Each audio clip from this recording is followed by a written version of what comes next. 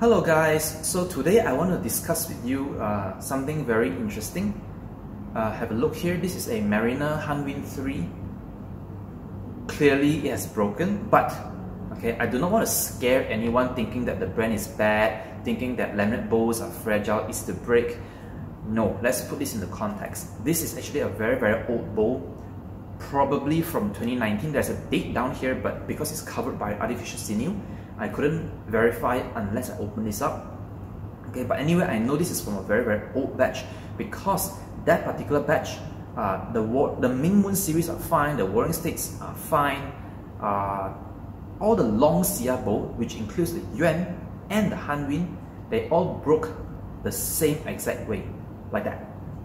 So I know that batch has issue and I was reluctant to send this unit out. So that's why it has been kept in the store for a number of years untouched. It's not about safety. It's not about safety because when they fail, they don't people exaggerate it. People exaggerate. Oh, the bowl is gonna explode. No. There is no explosion. There is no shock wave. There is no fireball. There's no smoke. There's no mushroom cloud. Okay, so when bowls break, they're actually very boring. Just imagine when you pull it back and suddenly in just a split second, the bowl just went limp, just bent, and then you're like, oh, what the hell happened to my bowl? And you're just confused looking at what's going on. Hey, the bowl looks weird. Oh shit, something happened to the bowl. Okay, so usually when bowl break, it's quite boring. It's not like those exaggerated explosion. Okay, it doesn't break that way. But anyway, the bowl of that batch is known to have issue, so I was reluctant to ship this out because if it breaks, which I'm expecting it to do so, I will have to warranty it, right? I have to send a new bowl, the shipping cost and all that. So that's why I was reluctant to ship it out of my store. Nothing to do with safety. Okay. Also, just several months ago when I strung this bowl up, I noticed there was white spots down here, indicating that it is a sign of delamination, very early sign of delamination down here, which is why I decided to wrap them up with artificial sinew. But interestingly, as you can see, this area here that was supposed to be the one that is starting to show signs of delamination is perfectly fine. And instead, this part is the one that delaminated. And this part didn't show me any sign of delamination before it happened. So it just happened when I was not around, okay? So that gives you the context of this bowl, right? It's from a faulty batch and it has already shown signs of issue from months ago. Therefore, this bowl, we just kind of fix it and see if it will hold. And well, clearly it didn't. Although it didn't actually break in the spot that we were expecting it to, it broke somewhere else. But anyway, this bowl actually is worth to investigate because let's look at this area here. If you look at the bend here, this is a very severe, very sharp bend for a fiberglass. Okay, fiberglass limb to bend this much in such a short distance is really extreme. And because right now it's covered by artificial sinew, we cannot verify if the glass has any splinter or cracks, which is why after this, I'm gonna actually unstring this and then I'm gonna cut open the artificial sinew and we're gonna look into whether the glass is fine or not.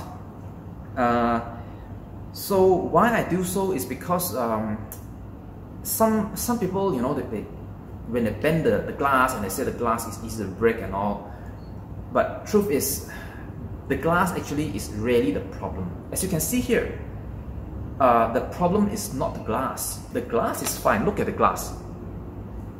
You see, there's no crack whatsoever. So after this, I'm going to open it up to just have a look. See here, there's no fracture whatsoever on the glass. It's the core delaminated, and it just tears open. Okay, so the glass doesn't even snap when it's being bent that much. So now, if I didn't wrap this up, okay, what's gonna happen when this delaminated, it's gonna lose power and it's gonna fold. And when it folds, this one might separate, and this glass here might bend a very sharp 90 degrees. If that happens, a very sharp bend can cause the glass to snap. Okay, so regardless of how strong the fiberglass is, the material strain limit has a certain limitation. So once you go past a certain angle, it's gonna snap. It doesn't matter what strength it is. Okay, the strength does not matter. Once you go past a certain angle, it snaps. So when we bind it like this, what happens now is that the glass is unable to detach from the rest of the limb, and so it couldn't reach that critical angle in which it will snap. And that's why even at such an angle, the limb is still holding up. So glass strength is definitely not the issue here.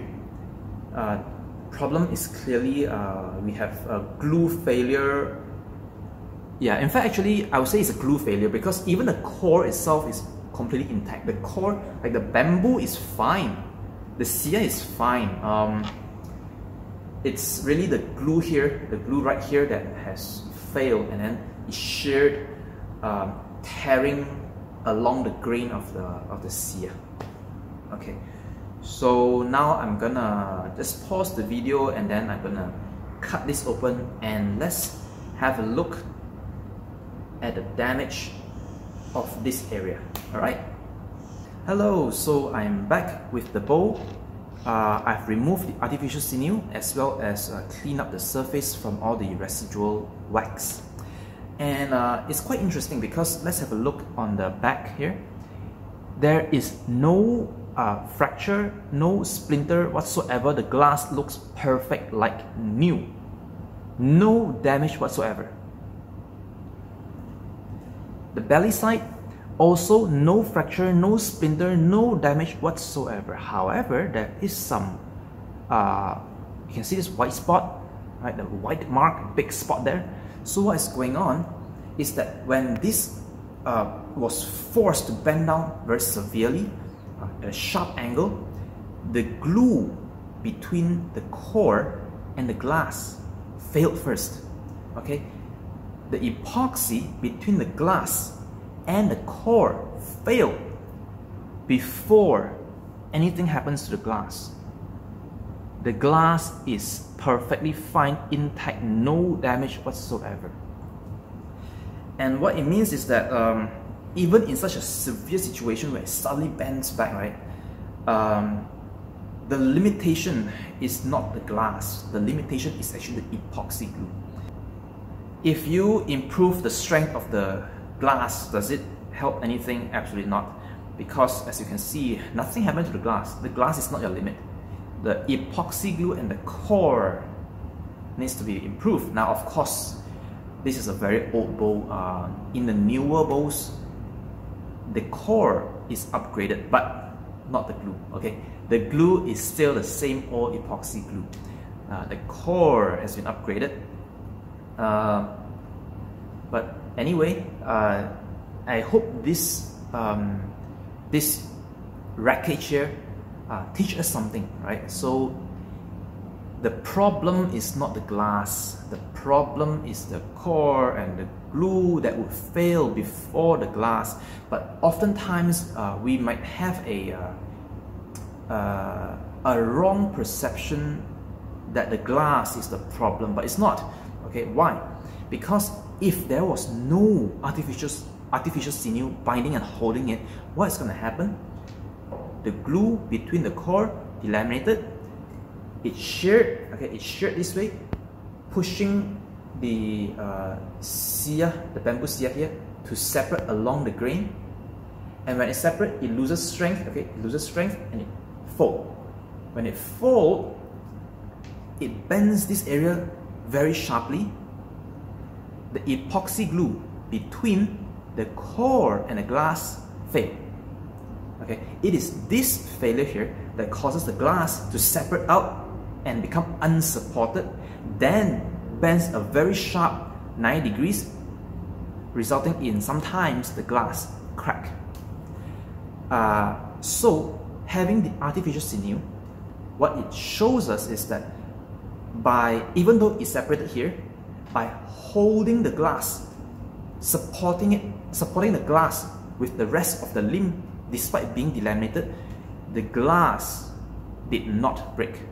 So the limit is never the glass, it is the core and the glue.